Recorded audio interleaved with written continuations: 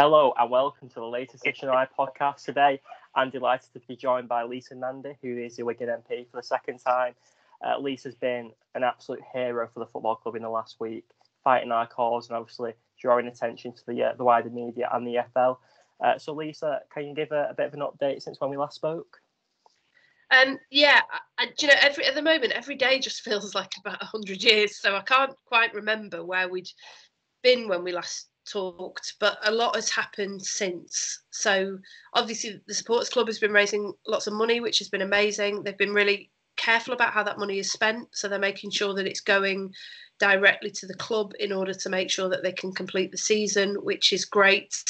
And I've had several meetings with them. I feel very confident that that money is in really good hands and is being used really well. And the bigger issue, I suppose, is that I've met with the administrators and also obviously been talking to lots of people who are interested in buying the club, including Ian Lenigan, who went public with his bid last week. And we've been working to see whether that bid can become viable or not. And then I suppose the biggest thing as well is that I've had a meeting with the EFL, with the chairman and chief executive, to discuss what they can do to help us. And I think I came away from that meeting feeling much more positive, but obviously this week is absolutely critical for us. We've got to get a good bid moved into preferred bidder status as quickly as possible to prevent a fire sale of the assets behind the club. And then we've got to get that bid approved, and then we've got to start bringing things back together and repairing some of the damage that the last few weeks have done. It's been an absolutely whirlwind of a week. How did the meeting with the EFL go on your standpoint? Obviously, you said you felt a lot more positive. What was the purpose of the meeting and the focus of that? Well, I mean, a number of things. We obviously discussed the issue about a 12-point penalty that I'd written to them about previously. It's my strong view that Wigan Athletic shouldn't be punished for the failures of the current approval system, the owners and directors test. I think it's now widely accepted in football and in politics that is not fit for purpose. It's just not worth the paper that it's written on. And there's been an acceptance of that actually for quite some time. So it really is quite scandalous that we've allowed this situation to drag on and that, a club like Wigan Athletic has been pulled into it. So we discussed that, and, there's an appeal that the administrators have put in about the 12 points. That appeal is ongoing. So there's a limit to how much the EFL could say to us, but obviously, our views about that are clear. I mean, it looks like we may well stay up anyway. If we keep winning 8-0, then we may well stay up anyway, and that may not be an issue. The most pressing thing, if I'm honest, is about securing the club's long-term future, and that's really what I wanted to talk to them about. We need help from the EFL. They have a duty to make sure that they only approve bids that are viable. And so we need to make sure that they are using that power to ensure that the bid that comes out of this process and goes forward to the EFL is one that is going to secure our long-term future. And when I met with the administrators, it was a positive meeting, but obviously they're under a duty and a pressure to get the best price for the club. Whereas what we want to do is secure the club's long-term future. Now, those things don't have to be mutually exclusive. We can work together to see if we can find a way to do both. But the EFL are absolutely critical in that. And there have been mixed messages coming out of the administrators through the media this week. They told the Wigan Evening Post that they were going to go for the highest bid possible. They then told TalkSport that they were going to obviously try and get a good bid and a viable bid. The EFL are an absolutely crucial safeguard in that, and that's what I wanted them to know. And I think they do know that. I just impressed on them that we need their help now in order to make sure that we've got a club in a few weeks' time. What is the timescale over the next couple of days to obviously find a buyer and find the right buyer?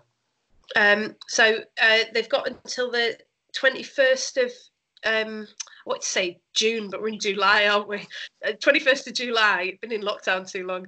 They've got to give it that window in order to allow bids to come forwards. And what I hope they're going to do, what they've told me they're going to do, is try to move to preferred bidder status pretty quickly.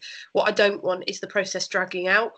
There was a concern at the outset that because the administrators are paid by the hour, that there was already a built-in incentive for the process to be strung out for longer. And I discussed that directly with the administrators and said we can't afford for that to happen. That would mean more player sales, potentially mean us losing key assets like the training ground in order to meet the ongoing costs. So we need to do this relatively quickly. So the next few days are going to be pretty important. And obviously there's a local bid on the table. If we can get that off the ground and make it viable, then we'd be in a much better position this time next week. It was announced that there's about 60 interested parties in buying the club. How many of those parties, in your opinion, are serious? Not many, I think, is the honest answer. Not that it means that we're short of options. There are options, but in buying a football club is quite a big deal, and I strongly suspect that most of those bids aren't serious. That's not necessarily a problem at all. It's just a question for the administrators. They've got to whittle that down pretty quickly. They've given a requirement that they want to see proof that people have £10 million up front before they'll enter into serious negotiations. I think that's a bit steep, if I'm honest. I think if you've got something like a local bid on the table from a group of people who have a long track history of running things like Wigan Warriors, then it would make sense to speak to them more quickly. But it's one way of whittling down the process, and I think probably what you'll see coming out of that is a handful of serious offers. We've just got to make sure that is the case and that we get the right one. Absolutely, and when a takeover happens with a football club, it usually takes around 6 weeks. Obviously, due diligence, the fit and proper persons test, otherwise known as the owners and directors test. A lot of fans are concerned of obviously what happened with the previous owners. The fit and proper persons test, as you said earlier, isn't fit and proper at all. Yeah. Would you think it'd be fair for the fans to be a bit concerned of that test being opposed wrongly again? Yeah, I mean, that was one of the reasons why I wanted to meet with the top people at the EFL, because we needed to have that conversation early. I mean, Rick Parry did an interview on Talk Sport, I think it was, where he talked about how Wigan had been really badly let down. And I think there is genuinely a sort of feeling in and around those circles that they know that this is, we've been put in a terrible, terrible position. You can argue about where the blame for that lies, whether it's, the clubs that won't come together and change the system, whether it's the government who should have exerted much more pressure. I've been trying to get them to do it. I've been speaking to the sports minister about it. And today, Alison McGovern, who's the shadow sports minister, has also called on the government to make much more rapid changes to the way that the owners and directors test operates, because it's just not fit for purpose. So there is mounting pressure on that, and that's really good news. It's good news in the long term, but it's also good news for Wigan right now, because I think people who are making these decisions do feel under pressure to get that right this time, and I am watching them like a hawk to make sure that they do. And there are a number of us who are. So, there are safeguards in the system now for fans. I think they're not at all as robust as they ought to be. The system does not work for fans, and I've said that before. I'll say it again, but there are a number of people now who are pushing very, very hard to make sure that we get the right decision. And like I think I said to you, Jay, when we did the first podcast, this is my absolute number one priority at the moment, and I'm just not going to rest until we've got that long-term resolution that's in the interests of the club, the fans, and the town. Absolutely, and in that answer, you prompted me to ask the next question of, do you think the crisis that is currently happening at Wigan Athletic will lead to a possible change in the way football is run in England? It has to, surely. This has to be the moment. So the Supporters Club is starting a petition, which to the parliamentary website. If we get over 100,000 signatures, we'll get a debate in Parliament.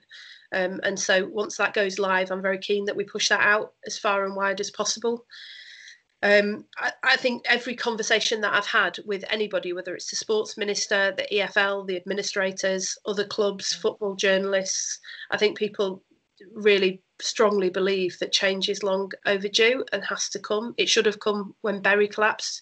It absolutely has to come now. I should have said as well that the other thing that I discussed with the EFL is about this inquiry that they've agreed to do into what happened at Wigan Athletic, because my argument has always been that if this can happen to a good club like Wigan Athletic, it can happen to absolutely anybody. So we need to understand what has happened. And I've been doing some inquiries through the Hong Kong Stock Exchange to see if I can get more answers. There are other people who are pursuing it as well, but the EFL have said that they'll do an inquiry. And when I talked to them about that this week, they said that they were not going to delay that inquiry. They've already started setting that up, and they are absolutely determined to get answers for Wigan fans about what has happened. Now, obviously, it's not my job to promote that. It's my job to hold them to account and make sure that that happens. But I did feel very encouraged by that. I think they feel very strongly that we've got to have answers and that we've got to use that to inform what happens next. And that will be the catalyst for wider change in football that puts fans right back at the heart of the game. I think that's all Wigan fans can really ask for, to be honest, because to see that the EFL are taking an active approach to what's happened, it gives a lot of reassurance. A lot of fans are concerned, and we have to thank yourself, Andy Byrne, everyone who's been helping us. I know you've been working tirelessly doing this, and I'd just like to ask, how have you been during this, and how much has it affected you? Because obviously you are the Wigan MP, but you've got a lot more responsibilities to obviously put this as your priority. It just shows how much the club and everything about Wigan Athletic means to you. That's really kind of you. It's nice of you to ask as well, because I think a lot of people are struggling at the moment with, obviously with lockdown, with COVID. I sort of feel quite overwhelmed by the amount of people who are finding it hard to cope at the present time. A lot of the people who get in touch with my office at the moment, they get in touch with a particular problem, whether it's the furlough scheme ending or not being able to access PPE, but then behind that is a lot of things that they're trying to deal with. And I think that what has been allowed to happen to Wigan Athletic has come at exactly the wrong time for a lot of people. And that mental health initiative that you've created and have been pursuing, I think is really, really important, because people, this is an emotional thing for people. It's an emotional thing for me. The Wigan Athletic has been the beating heart of this town for nearly 90 years, and it's bound up with everything. You go to the football with your friends, with your neighbours, with your family. It's, it's part of the fabric of the town. It's, wherever I go in my job, I find Latics players or coaching staff or community trust staff doing different brilliant things. And so, yeah, it's been really emotional. I have to say the hardest bit for me was when I went down to the club to see the press conference before I met the administrators.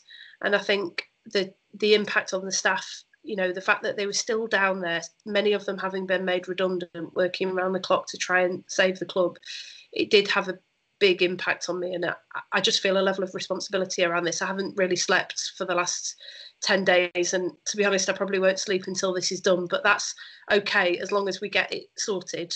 And then we can move on to, wider changes and what needs to happen in football. And I'm determined that we're not going to stop pursuing that, but we just got to get the long-term future of this club secured, and then we can all have a good night's sleep. Absolutely, I can't echo that enough, and you should be so proud of yourself of what you've been doing for this club. It means a lot, and thanks for raising the mental health group. So for anyone who doesn't know, we've set up a group called the Wigan Athletic Supporters Mental Health Group, which is a way fans could connect, meet new friends, and have someone just to chat to during these tough times. It's a safe environment where if you do have anything to talk about, whether it's anxiety, depression, or any mental health related things, we're all here for you. We're all here to talk. And I feel like in a time like this, it's so important to be there for one another. It's not hard to be kind. It's not hard to be nice and look out for one another. And I think it's so important to do this during these unprecedented times. And so far, we've had since last week 160 members, and they are mostly male. And I think that is a massive positive for me, because with mental health, the overwhelming thought is that the stigma lies mainly in men, because men sometimes think it is a sign of weakness to talk about it, when in reality it is okay not to be okay. I think that's amazing. I didn't know that a lot of the people that are attending the group are men as well, and that's really great because, like you said, stigma is one of the biggest problems with mental health. It's one of the biggest barriers to people getting help, and I just feel at the moment that there's not many avenues where you can go. At the moment, I've got friends who've been bereaved. I think a lot of people know people in that position, and yet you can't get out of your house, you can't talk to people, you're not seeing people. Often the way that you cope with that is to go back to some kind of normality, but there isn't a normality at the moment, and football is a big part of that. So I can see why, I can just understand why it's having such a big impact on people at the moment. It's so great that you're doing something about it, and I think it reflects the fact that Wigan Athletic is a family. And I've always felt that from the first day that I went down to the club and met all the, the chief executive and the players and the staff.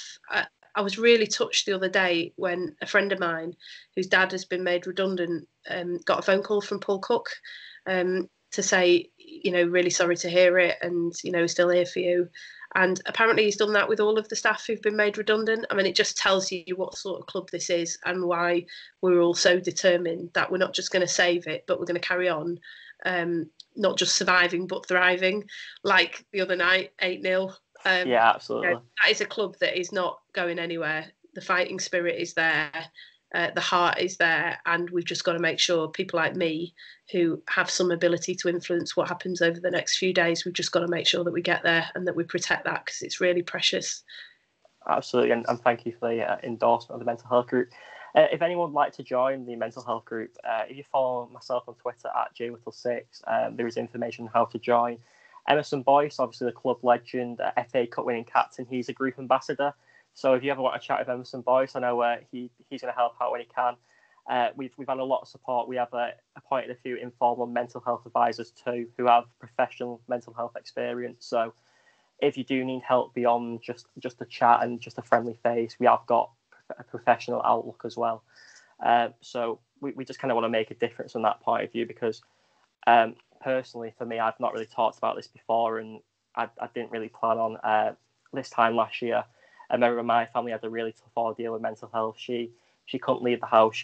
I think I became a full-time carer, and for me, it broke me, and it was probably the toughest period I probably had in my 20 years of living. So for me, I don't want to see anyone go through that, and if I can help one person from going through that, I'm going to do everything I can. So please, if you do want to chat, reach out because we're going to support you in every way. That's the Wigan Athletic way. We not only believe, but we look out for one of our own because we are a big family. Amazing. And I'd like to obviously thank Lisa for obviously coming on the podcast today. And I'd like to give you an opportunity to say a final message to Wigan fans of the next few weeks.